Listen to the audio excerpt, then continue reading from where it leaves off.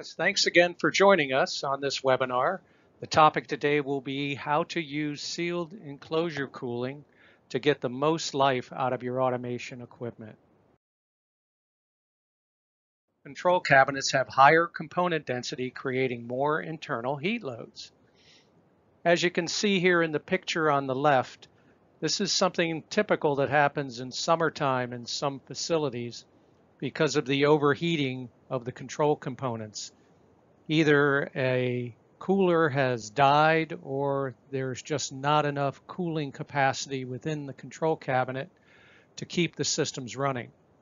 As devices get hotter and hotter, they start to derate, and eventually you do reduce their life expectancy because higher heat is the big destroyer of microprocessors and all of the windings and things that make systems work properly. On the right-hand side, you can see that this control cabinet, because of the way it's designed, has picked up a lot of dust in the bottom, and eventually that could cause an arc or bridging effect across some terminals that would cause a short, which would then cause downtime in the system. Today's industrial control cabinets can also be mounted outside, and when they're mounted outside, they do require sealing. And so with our HSC, heat sink coolers and heat pipe cooler, heat exchangers, this can accomplish cooling in those cabinets that are mounting outdoors and still be completely sealed. We also have environmental coolers that can be placed in a NEMA 4X environment, which means they can be exposed to chemicals that are VOCs that are in the air, anything that could damage a metal surface or a fan. These devices are sealed and can be protected against salt spray and other things that could damage the cooler itself and the equipment itself. Our products are rated by NEMA, and one of the things we did have tested, all of these products that you see today in the heat exchanger area are UL recognized or listed products. We also had our systems tested to UL50E, which is a high pressure spray designation, which means that they were hit with a high pressure spray nozzle for a particular time period, and that makes sure that we didn't get any leaking around the seals and so on. You may get from time to time references to the National Electrical Manufacturers ratings and the International Electrotechnical Commission ratings, which is called IEC, which is the European or international conversion from NEMA to the IP rating. We've done our best here in these two columns to relate the IP rating to a NEMA rating. Although there is no direct match, these are what we would deem to be the closest potential matches for those two standards. So today we have two cooling types explained. Above ambient cooling, ACT sealed heat exchangers can be applied. Now the way these are applied, above ambient cooling means that the inside of the cabinet always must be hotter than the outside of the cabinet for the heat exchanger to be applied properly. In other words, if the cabinet is hotter on the outside, there's no way for the heat to be dissipated through the enclosure cooler. So we can't reject a hot inside cabinet to a hotter external cabinet temperature. So we have to make sure those things are happening. If for whatever reason you're in an environment where the outside of the cabinet is continually hotter than the inside, we would suggest a sealed ACT air conditioner unit or thermal electric cooling unit. So we have two approaches to the market. So both of these are sealed and will keep your cabinets from dust, moisture, and other contaminants that could damage your automation equipment, which would cause a shorter life. So here's two common above ambient cooling applications. As you can see here, the one on the left is a common fan cooler system. So we're drawing air in the bottom of the cabinet and then exhausting through the top of the cabinet. The one on the right is the ACT-HSC, or heatsink cooler application. So on the outside of the cabinet, we're taking in outside air, going over the sealed center component, which is bonded between the interior and the exterior. And so the air is coming from the outside, hitting the fins to the back plate and then exhausting out through the sides. The same exact thing is happening on the inside of the cabinet. Air is drawn through the center of the cooler and then driven out through the sides. And then that center bonding plate is where the conduction takes place. So we reject the heat through that center plate.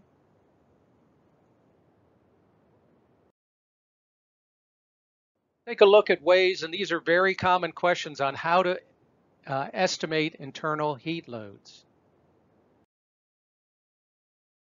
There are several methods, and the first one we'll discuss is called the input-output method, where you count the electrical conductors and what their values are coming into the cabinet. And then you take the electrical conductors going out of the cabinet and what the wattage rating is that you expect to see on those conductors. So if we have 11,040 watts coming in and we have 10,350 watts going out, you subtract those two and know that you have an internal heat load of about 690 watts. So you would have to pick out the appropriate cooler to address that wattage. The next method is called our component heat load method, which takes a look at all the different devices inside of the cabinet: AC/DC drives, PLCs, motor starters, transformers, solid-state relays, power supplies, monitoring and measuring converting electronics, and indicator lights, maybe HMIs, you name it. Whatever's in the control cabinet, you need to try to figure out what the heat load is that these generate.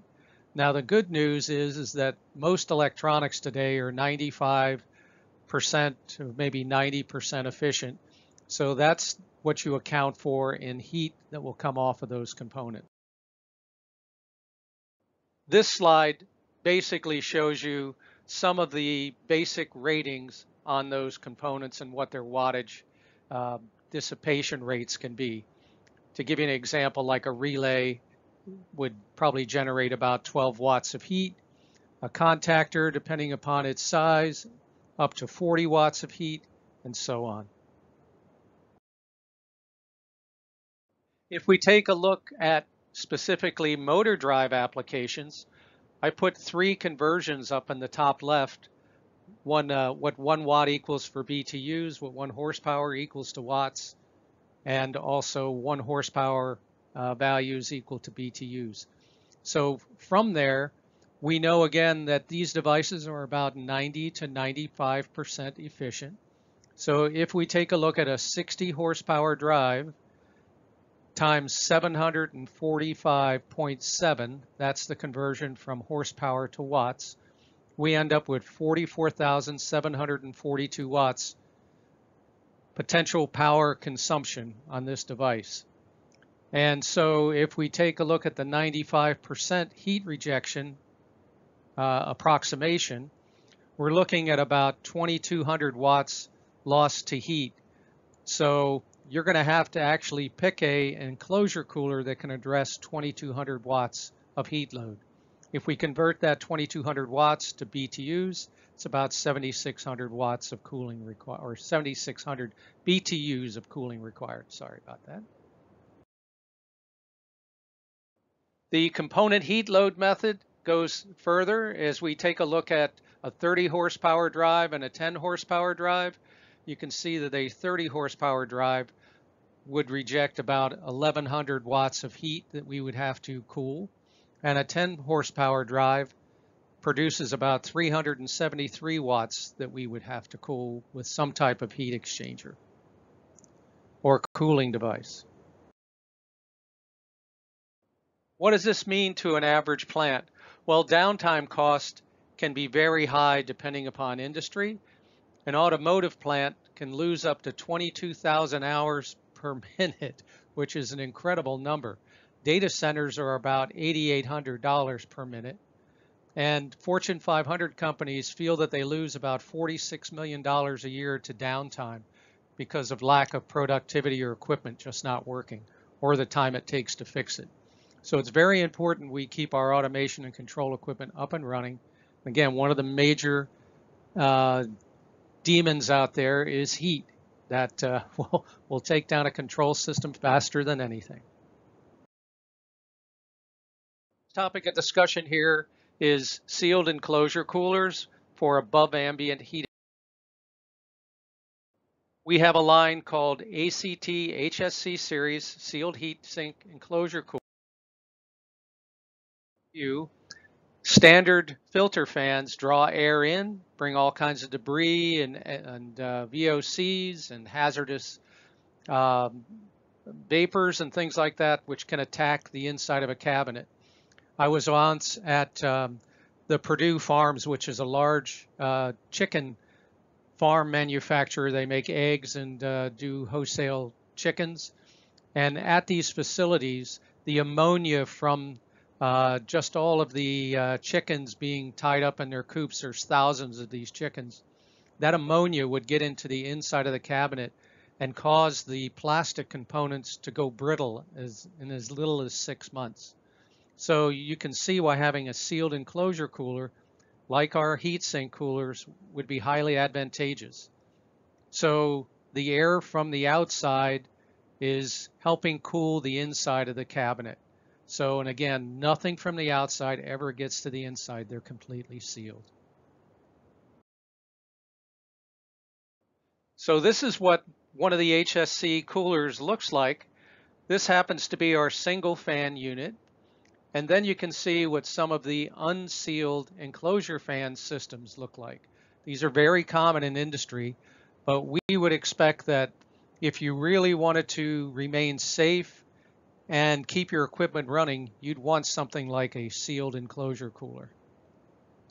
And ACT is one of the few manufacturers that make this type of equipment. Again, just an overview of how these devices work. You can see with the HSC cooler that there is cold air coming in from the outside. And again, that air doesn't continue through the inside. It hits the conductive center plate, and then the air is exhausted out through side fans. The same thing is going on through the inside of the cabinet. The hot cabinet air hits the conduction plate, and then the air is forced out through the side. So you're getting very, very good circulation in the internal cabinet. And again, we're 100% sealed. So what does the family look like for the heatsink coolers? Again, we are a UL recognized and listed product. Some of the products actually come with a 3-prong cord. Some are hardwired. Our DC units are hardwired. The 115 volt unit has a plug. The 220 version has flying leads. And then they're available in 3 sizes. And these are conduction numbers: 22 watt per degree C, 45 watt per degree C, and 68 watts per degree C. And they're available in a wide range of voltages from 12 to 230 volts. And there you can see the different family numbers: HSC 22, 45, and 68. Taking a look at each one of these units, we take a look at those conduction numbers which match the part numbers, and then figure out what it means in the amount of watts that we can dissipate inside the cabinet. So if we have a 22 watts per degree C unit, the way the industry rates these products is with a 20 degrees C delta between the internal cabinet and the external ambient temperature. So an HSC 22 is capable of 440 watts of cooling with a 20 degree delta between the internal and external cabinet. If you go with a 4-fan unit, you can get up to 900 watts of cooling if we have a 20 degree delta, and the 68 is capable of almost 1400 watts of cooling. Nice part about these units is that only 3.7 inches protrudes into the inside of the cabinet. So it's very slim mounting, because there's always the case where maybe you have some components that get very close to the door of the control cabinet. So you want to have something that's slim and easily mountable. The bottom range here, which you can review, are all the different current draws.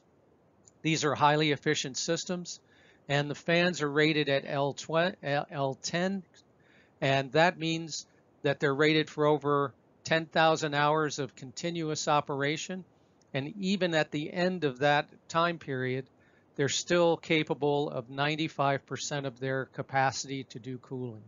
So they're highly rated fans and should last probably in the range of about 5 to 7 years running in the field.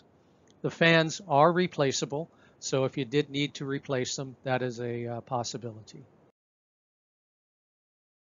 Just like in the chicken farming application, we do offer corrosion-resistant versions with a 3/16 stainless steel cover, potted fans, and then electrofin coated fins, so that if you have salt spray, all those VOC chemicals, ammonia, and so on, they will not destroy the surface, because the electrofin is a highly bondable type corrosion coating, and it's long lasting and very consistent in its ability not to peel off in a number of environmental conditions.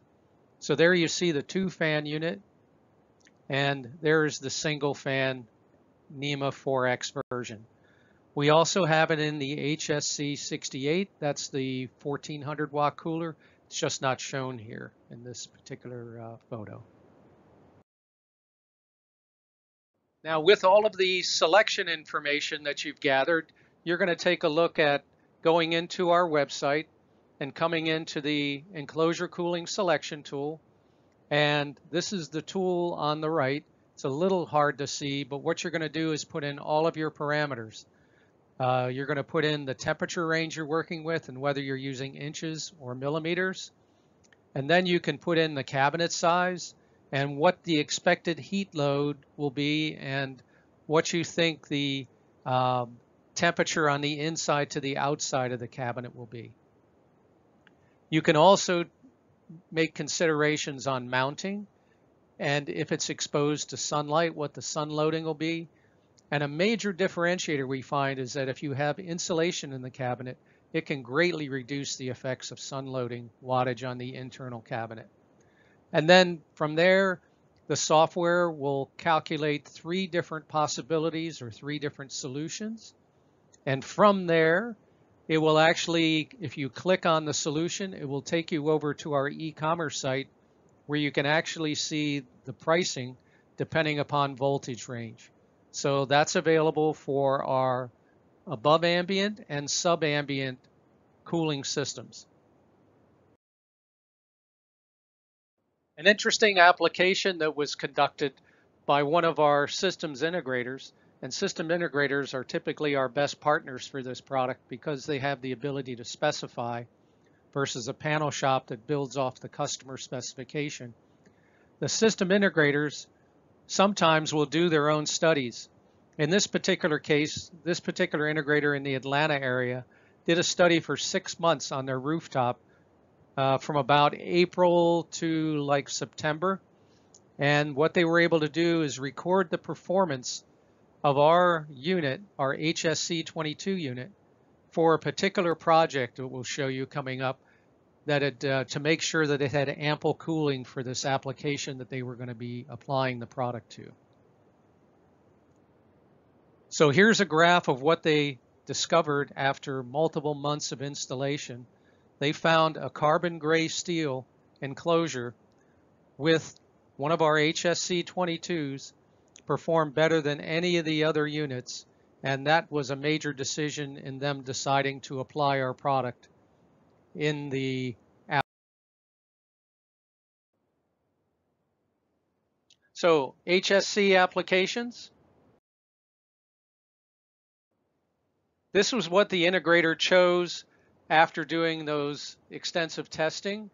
He decided to go with our HSC 45 on a water booster pump station, and there are going to be over 45 to 113, depending upon when the project gets finished, of these pump stations throughout the Atlanta area. So we're able to completely cool the interior of the cabinet, which includes some motors, some drives, and then some transmission equipment so that they can remotely read these systems. It's probably like a Wi-Fi unit on the top so that they can constantly update and monitor what's going on in the system. What happens is, as the communities need more or less water, the pump speeds are increased or decreased in these pump control cabinets. Another application was at a wastewater plant on a weight scale, and what would happen is that during certain times of the year, the actual scale electronics would shut off because there was excessive heat in the cabinet. So by simply adding an HSC 22 up on the top there into the box, we were able to achieve enough circulation and heat rejection to keep these systems running.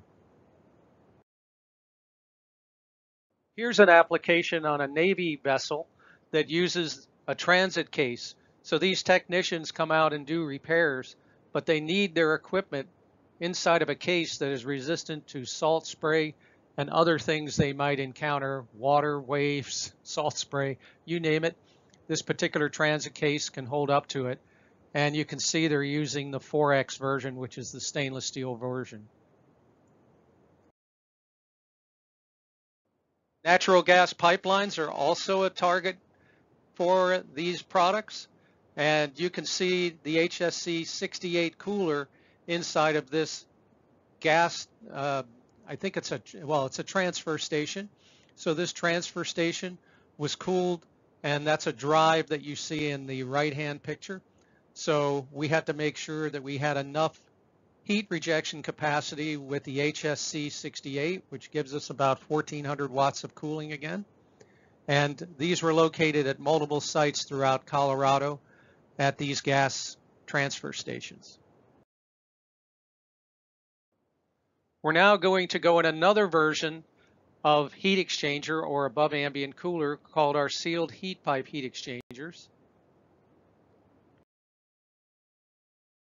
It's utilizing heat pipe technology, which is essentially a hollow tube which is filled with a working fluid. In this case, we use methanol, so we don't have to worry about freezing.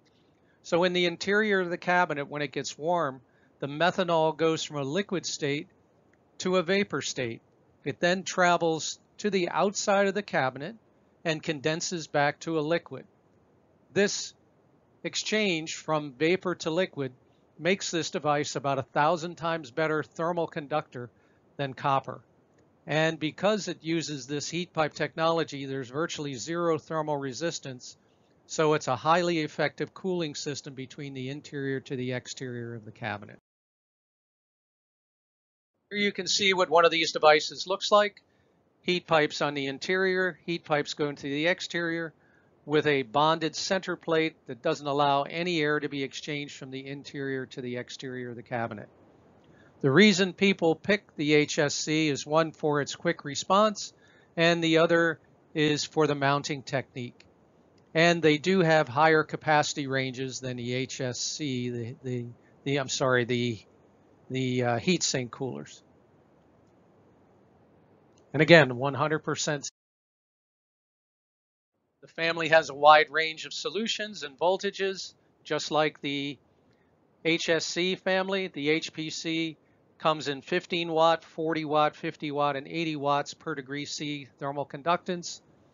That translates on the largest module, which is the HPC 80, to about 1,600 watts of cooling. And then again, they're available in 12, 24, 48, 115, and 230 volts. This application was on a CNC machine, and in the top right-hand corner, you can see an HPC 40 heat pipe cooler 40. There's a drive in the cabinet, which you can't see in the bottom here, but it effectively cools this system. This has been a customer of ours now for the last 6 years, and he's had great reliability and has standardized on this system to cool his cabinets.